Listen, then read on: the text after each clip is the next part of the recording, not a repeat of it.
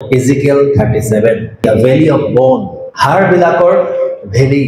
ইয়াতে আমি দেখিবলৈ পাওঁ জিহিজকেলৰ ঈশ্বৰে জিহিজকেলক ক'লে যে তুমি har bilakor আগত প্ৰচাৰ কৰা। তে অলপ দিন মনত ভাৱনা কৰক, har জমা আছে, দম হাৰ্ডি বিলাক জমা আছে, মানুহৰ ভৰি হাত মূৰ আৰু কিমান বোৰ বিলাক পৰি আছে। আৰু আপুনি তাত ভাবক যে জিহিজকেলক কৈছে তাতে গৈ তুমি har বিলাকক প্ৰচাৰ কৰা। আৰু har বিলাকক প্ৰচাৰ কৰিলে ঈশ্বৰে কৈছে যে মই har বিলাকত মাংস আহিব, তাতে ভেইন বিলাক হ'ব, তাতে ব্লাড আহিব আৰু সেইবিলাক এটা মানুহ হৈ উঠিব। যদি আমি আক্ষৰিক ৰূপে লিটাৰেলি মিনিং যদি চাওঁ যে har বিলাকৰ আগত প্ৰচাৰ কৰিলে har বিলাক এটো হিলিং হ'ব, এটা মিৰাকল হ'ব। কিন্তু স্পিৰিচুৱেল মিনিং যদি চাই, আত্মিক মিনিং যদি চাই, har মানে হৈছে মৰা মানুহ, জীয়াই থকা মানুহ কিন্তু মৰা মানুহ, যিবিলাকে স্পিৰিচুৱেলিটি নাই, আত্মাত নাই। আৰু আত্মাত নথকা মানুহবিলাকক ঈশ্বৰে কৈছে বাক্য দিয়া, তেওঁলোকৰ আগত কথা কোৱা, তেওঁলোকক মোৰ বাক্যবিলাক জনাই দিয়া, তাতে তেওঁবিলাকৰ ভিতৰত আত্মিকতা আহিব আৰু তেওঁলোকে থিয় হ'ব, তেওঁলোকে চলিব। স্পিৰিচুৱেল মিনিংটো তাৰ এইটো আছে, অৰ্থাৎ ৰিভাইভেলৰ কথা কৈ আছে, জাগৰণ হ'বৰ কাৰণে দি আছে। এই পৃথিৱীত প্ৰত্যেকজন খ্ৰীষ্ট বিশ্বাসীয়ে যীশুক জানে, যিমান খ্ৰীষ্ট বিশ্বাসী বিলাক আছে যীশুক জানে, কিন্তু যীশুক জানিলেও এটা শাৰীৰিক ৰূপে জনা, এটা আত্মিক ৰূপে জনা বহুত ডিফাৰেন্স আছে। সেইকাৰণে যোহনত এইটো প্ৰভুৱে কৈছে জন চেপ্টাৰ 5 ঈশ্বৰে আত্মা আৰু তেওঁক সেৱা কৰা বিলাকে, তেওঁক ভজনা কৰা বিলাকে আত্মাৰে সেৱা কৰিব লাগে। God is spirit and those who worship God should worship him in spirit and truth. We have to worship God in spirit, not physical. আমি যেতিয়াই উপস্থিতি হওঁ, যেতিয়াই গীৰ্জালৈ আহোঁ, তেতিয়াই আমি আত্মিকতাৰে ঈশ্বৰক worship কৰিব লাগে। আমি মাংসৰে নহয়, কেলে ঈশ্বৰ আত্মা হয়। ঈশ্বৰৰ প্ৰেজেন্সটো আপোনাৰ জীৱনত আপুনি অনুভৱ কৰিবৰ কাৰণে আপুনি আত্মালৈ আহিবই লাগিব। আৰু সেই কাৰণে যেতিয়া জিহিজকেলে প্ৰফেচাই কৰিলে, verse 7 to চাও, so I prophesied as I was commanded, and as I was prophesying there was a noise, a rattling sound, and the bones came together, bone to bone. তাৰ মানে যেতিয়া মই বাক্য দি আছিলো, প্ৰফেসি কৰি আছিলো, তেতিয়া har বিলাকৰ মাজত আৱাজ আহিলে। হালেলুয়া।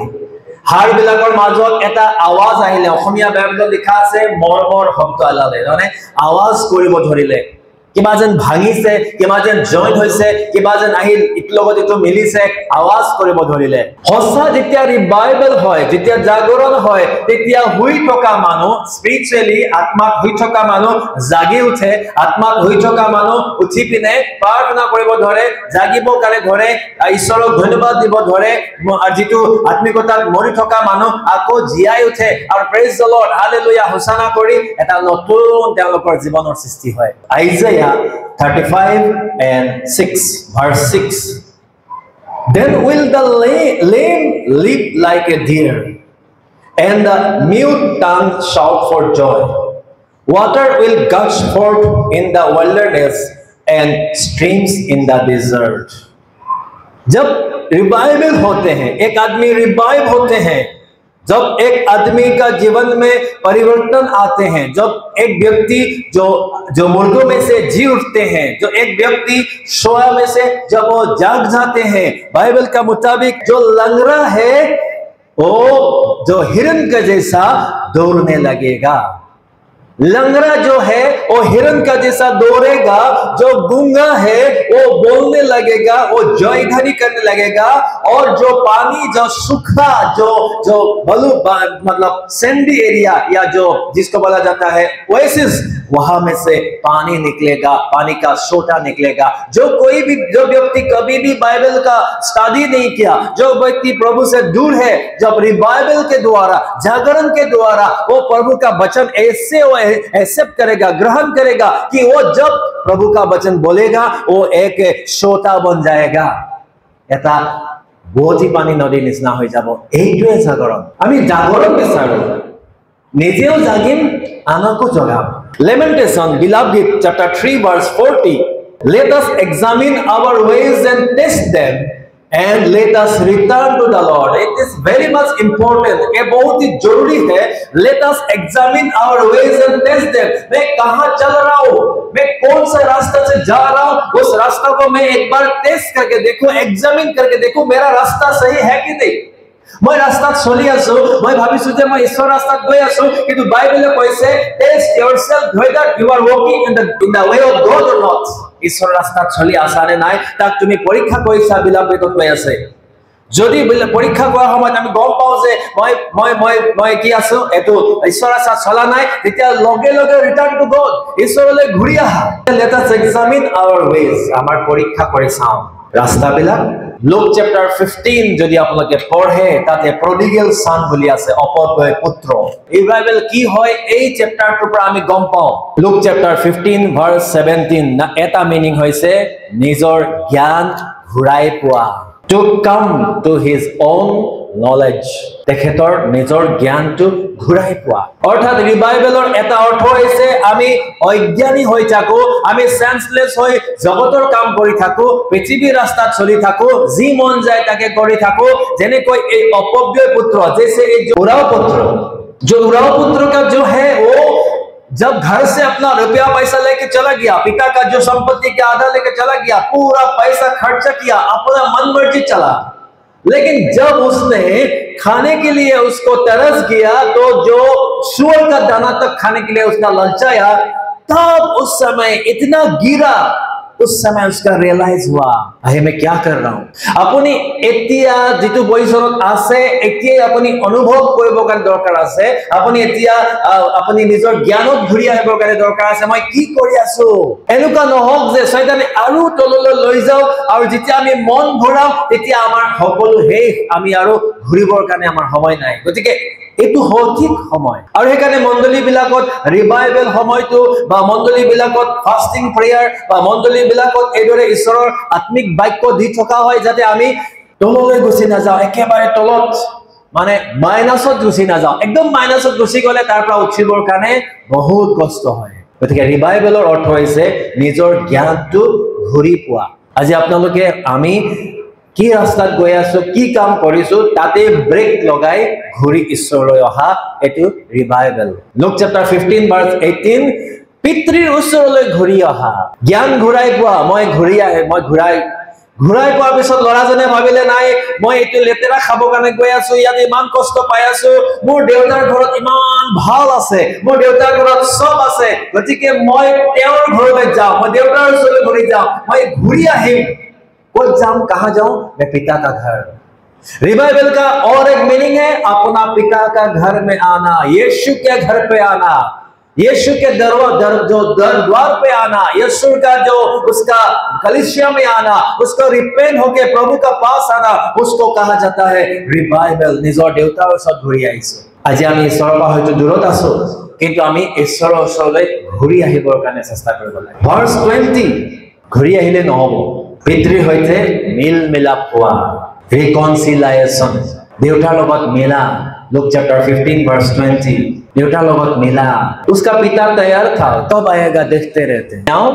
আপোনাক খাবতি লবৰ কাৰণে, আপোনাক প্ৰেম কৰিবৰ কাৰণে তেওঁ বহি আছে, ওয়েট কৰি আছে. তেওঁ আমাক তুমি লেতেৰা হৈ আহিছা, তুমি কাপোৰ চেঞ্জ কৰি আহা, তুমি ইমান পাপত আছা, মই তোমাক খাবতি লব নোৱাৰো, এনেকুৱা কেতিয়াও নকয়. সেই ল'ৰাজন যেতিয়া ঘৰৰ পৰা ওলাই গ'ল, হয়তো বহুত দামী ব্ৰেন্ডেড কাপোৰ, ব্ৰেন্ডেড জোতা সব লগাই পিনে ওলাই গ'ল, কিন্তু যেতিয়া তাৰ টকা পইচা আছিলে তেতিয়া সব বন্ধুবিলাক তাৰ লগত আছিলে, কিন্তু যেতিয়া তাৰ টকা পইচা শেষ হ'ল সব এৰাই গ'ল. ইভেন তাৰ কেজনে জোতা পৰ্যন্ত বিক্ৰী কৰিব লগা হ'ল, তাৰ কাপোৰ পৰ্যন্ত বিক্ৰী কৰিব লগা হ'ল, কোনো নাহিলে.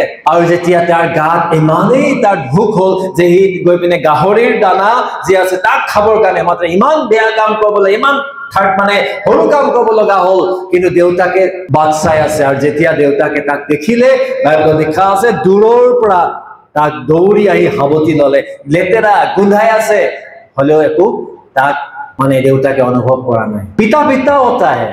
आज वो पिता का पास हमें आना चाहिए. आप पिता कभी नहीं बोलेंगे कि तुम नहा के आओ, तुम बपतिस्मा लेके आओ, तुम वो कुछ मतलब कुछ काम करके आओ, तुम सफा होके आओ, नहीं बोलेगा.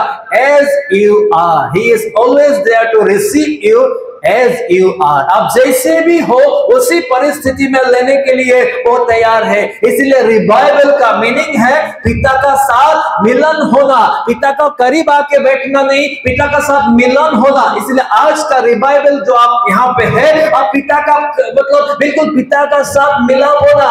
अपनी ईश्वरक एकदम লগত, ईश्वৰৰ ওচৰত আহি তেওঁৰ লগত, দেউতাকৰ লগত যেনেকৈ দেউতাকে হাবতি লয়, ঈশ্বৰে আপোনাক হাবতি লবৰ কাৰণে, আপোনাক প্ৰেম কৰিবৰ কাৰণে এনেকৈ ৰৈ আছে. লুক চেপ্টাৰ 15:21, পিতাৰ আগত প্ৰাৰ্থনা কৰা, নিবেদন কৰা.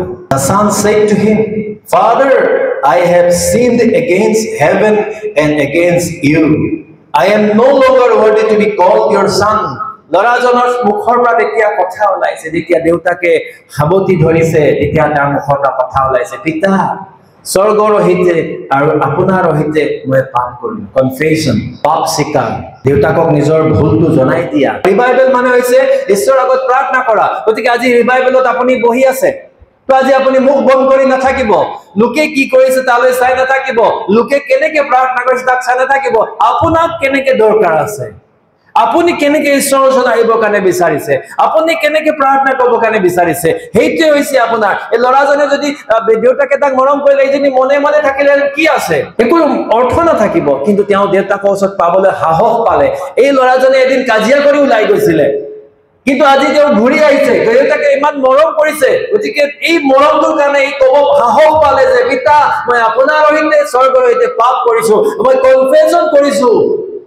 21 আৰু 24 আৰু 23-24 দুটা আছে, ঈশ্বৰৰ আত্মিক ভোজন গ্ৰহণ কৰা আৰু মৃতবিলাকৰ মাজৰ পৰা জীয়াই উঠা. দিস ইজ রিভাইवल, यही है रिवाइवल. अब रिवाइव कैसे होना है, আমি এটা রিভাইভ কেনেকে হম, কেনেকে জাগৰণ হম, এতিয়া বাইবেলে আমাক কেনেকে ৰিভাইভ হবৰ কাৰণে কৈ আছে. Number 1, Isaiah chapter 22 ভাৰ্স 12, weep and wail, কান্দিবৰ কাৰণে কৈছে, বিলাপ কৰিবৰ কাৰণে. জাগৰণ যদি আপুনি প্ৰয়োজন আছে, আপুনি যদি জাগৰিত হ'ব বিচাৰিছে, आप चाहते कि मैं जो आपका जो रिवाइव हो, मैं जागृत हो, तो आपको रोना है, आपको जो बिलाप करना है. The Lord Almighty called you on that day to weep and to wail, to tear out your hair and to put on sackcloth. पुराना नियम में उस समय जब कोई व्यक्ति पाप करता है, पाप स्वीकार के लिए वो अपना हेयर चूल को वो खींचता है, खींच के उसको तोड़ता है, कपड़ा को तोड़ देता है. परमेश्वर के आगे वो घंटों बैठा रहता है. अब देखिएगा दाऊद को देखिएगा, अब देखिएगा उस समय पुराना जो प्रोफेट लोग था, और परमेश्वर के आगे जाके पाप स्वीकार करने का समय कपड़ा को तोड़ के वो क्या करता है, सैकक्लॉथ लगाता है, हार्ड कपड़, माने आरामটো নলয়, কঠি নিজৰ গাত কষ্ট দিয়ে, ধুলি লৈ পিনে নিজৰ গাত পেলাই, চুলি চিঙে, কান্দে, ঈশ্বৰৰ ওচৰত পাপ স্বীকাৰ কৰে.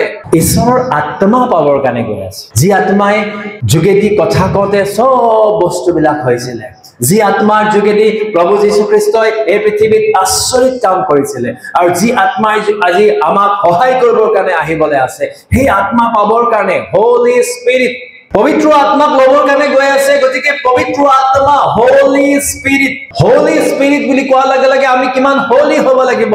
God is so holy that he cannot tolerate a single, একটা সৰু পাপো তেওঁ সহ্য কৰিব নোৱাৰে, বাইবেলত লিখা আছে. গতিকে আমি পবিত্ৰ হলে ঈশ্বৰৰ আত্মা আমাৰ ভিতৰত আহিব আৰু আমাক ব্যৱহাৰ কৰিব. সেইকাৰণে how to revive, you have to weep and wail. আপুনি কেনেকে রিভাইভ হ'ব, কান্দিব লাগিব, আপুনি বিলাপ কৰিব লাগিব ঈশ্বৰৰ ওচৰত.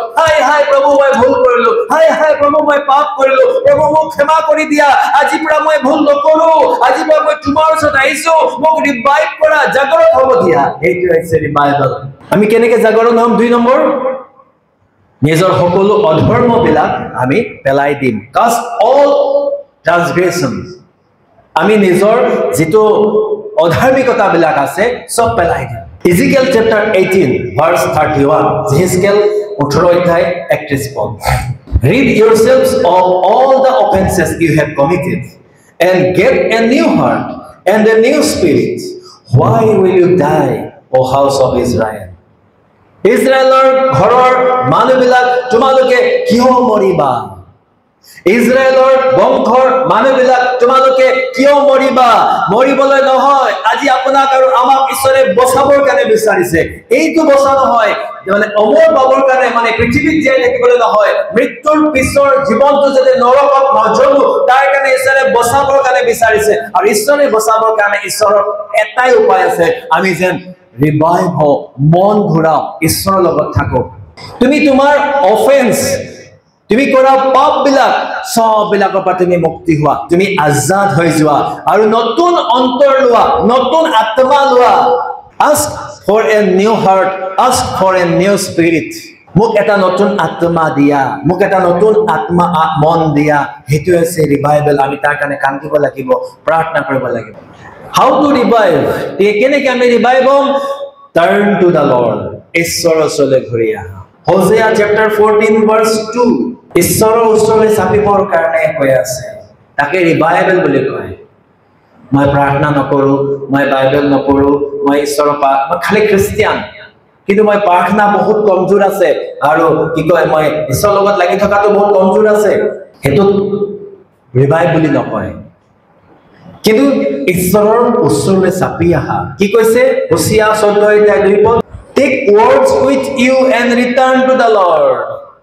বাক্য লোৱা আৰু ঈশ্বৰৰ ওচৰলৈ ঘূৰি আহা that is revival বাক্যটো লোৱা আৰু ঈশ্বৰৰ ওচৰলৈ ঘূৰি আহা আপুনি ৰিভাইভ হ'বৰ কাৰণে বাক্যটো শুনিব লাগিব जो वचन आपको बोल रहा हूं या काल से या अभी उस वचन को आप ले लीजिए मैंने पहले थोड़ा बोला है कि आपको कि उस वचन में से एक वर्ड आपका जीवन में टच करेगा वही जीवन आपको उस टच करने वाला जीवन से आप पवित्र आत्मा पाएगा এই জীবনটো কি হয় ঈশ্বৰৰ অবিহনে আমি চলি আছো কিন্তু যদি আমাৰ জীৱনত প্ৰভুৱে নাই আমি চলি আছো আমাৰ জীৱনত যদি ঈশ্বৰৰ আত্মাই নাই তেতিয়াহলে আপুনি ভাবিছক কি জীৱন আছে কি ভ্যালু আছে এক পইচাৰ ভ্যালু নাই এই কাৰণে আমাৰ দৰকাৰ আছে hallelujah turn to the lord take the word with you and return to the lord say to him forgive all our sins when you accept the word of god then you will have the courage to say lord please forgive my sins ঈশ্বৰৰ বাক্যটো আপোনাৰ লগত থাকিলে আপুনি সাহস পাব যে প্ৰভু মোৰ পাপ ক্ষমা কৰি দিয়া কেলে প্ৰভু কেলে আপুনি সাহস পাব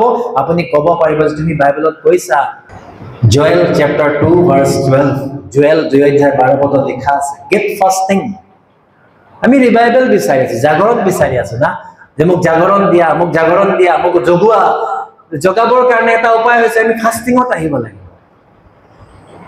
কিন্তু আমি যদি ফাস্টিংত নাই তেতিয়াহলে আমি কেনেকৈ আশা কৰিম প্ৰভু মোৰ জীৱনত তুমি জাগৰণ দিয়া মোক ৰিভাইভ কৰা মই যোৱা ৰাস্তাত আৰু মই নাযাওঁ মই পঢ়া কিতাপ আৰু মই নপঢ়ো মই কৰা কামবোৰ আৰু নকৰো তো মোক সেইবিলাকৰ পৰা ঘূৰাব লাগিব না মাংসই টানি আছে মোক বেয়া ৰাস্তাত মাংসই টানি আছে বেয়া বস্তু খাবলৈ মাংসই টানি আছে গাৰ্লফ্ৰেণ্ড মাংসই টানি আছে বয়ফ্ৰেণ্ড মাংসই টানি আছে বেয়া কিন্তু মই তাৰ পৰা ওলাবৰ কাৰণে বিচাৰিছো কিন্তু গামটোৱে টানি ৰাখিছে ইমান চিপকাই কিনে ৰাখিছে একদম টান আঠা এই আঠাটোৱে হৈছে পাপ এই পাপটোৰ পৰা মুক্তি পাবৰ কাৰণে আমি জাগৰণ দৰকাৰ আছে ৰিভাইভেল দৰকাৰ আছে আমি ঈশ্বৰৰ ওচৰত আহিবলৈ দৰকাৰ আছে জয়েল 2:12 কৈছে even now declares the Lord return to me with all your heart with fasting and weeping and mourning ईश्वर कैसे एतिया घोषणा करेছে परमेश्वर कह रहा है कि तुम मेरे पास आओ पूरा दिल से और फास्टिंग के साथ रोते हुए विलाप करते हुए आज का दिन जो हम लोग रिवाइवल मांग रहे हैं तो आज का दिन वीपिंग और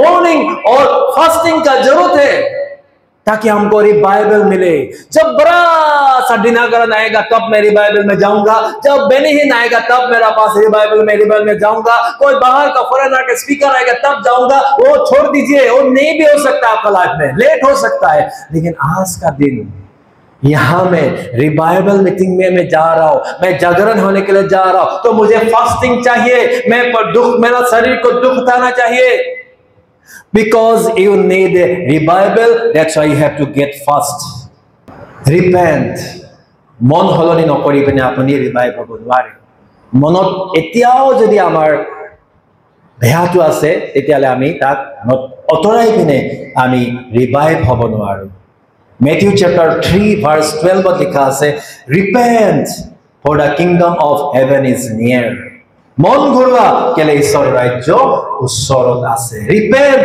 for the kingdom of God is near এতিয়া the fruits of revival ৰিভাইভেলৰ ফলবিলাক क्या फल मिलेगा जब आप रिवाइव हो जाएंगे, आप जागरण हो जाएंगे, जब आप प्रभु का लिए आप जग जाएंगे, आत्मा से भर जाएंगे, तो आप उसका फल क्या मिलेगा?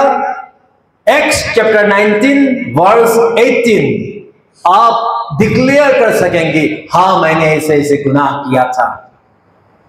जी মানুহে ৰিভাইভ হয় তেওঁ পুৰণা পাপটো মুকলিকৈ কবৰ কাৰণে ভয় নকৰে।